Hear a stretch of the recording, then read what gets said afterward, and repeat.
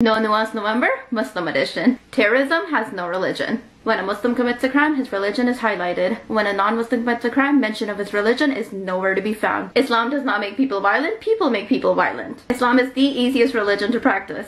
Islamophobia is very real. Just because something is a sin in my religion doesn't mean that I hate you for doing it.